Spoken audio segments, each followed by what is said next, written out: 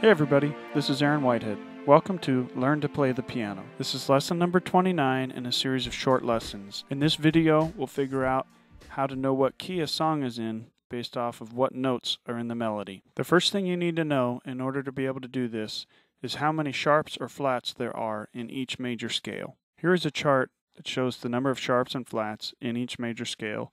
You may want to pause the video here and study this chart. There are a total of 12 major scales, and it's not a bad idea to memorize the notes of each major scale. If you're comfortable with the notes of each major scale, in order to be able to determine what key a song is in from the melody, you're going to look at two things. First, how many sharps and flats does the melody have in it?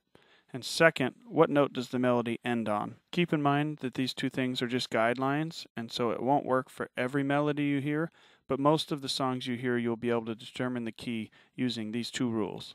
Okay, so I'm going to play a song in the key of C, and as I play, each note's going to stay so you can see the notes that I've played throughout the melody.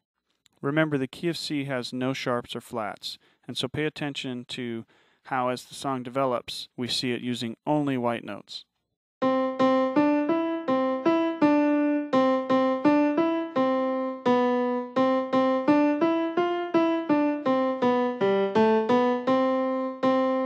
So you can see that this song used all white notes from G to F. There are no sharps and flats, and the song ended on the note C. So using the guidelines of how many sharps or flats are in the song and what note the song ended on, we can tell that this song is in the key of C. Now I'm going to play the same song again but move it to a different key. This time I'll play it in the key of D, which has two sharps. Notice how the notes that I play change to accommodate the new scale.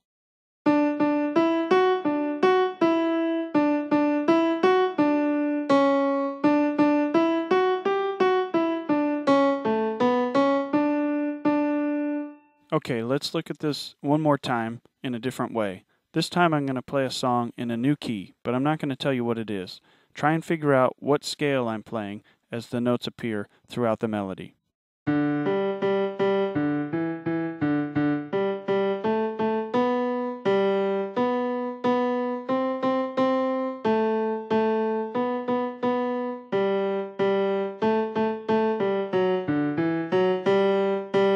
What key do you think this song is in?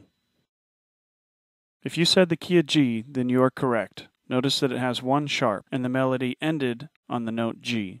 I hope this lesson has been helpful for you. If any of this information has been, you might also enjoy our book, a piano chord book you can actually use, which can be purchased on our website, thepianochordbook.com, or any of these online retailers.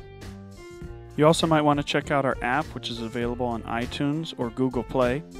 And if you haven't done so already, please subscribe to our channel so that you get updates every time we upload a new lesson. And for the next lesson, we're going to look at how to determine what scale a song is in based off of the chords used in the song. Thanks for watching. God bless, and see you next time.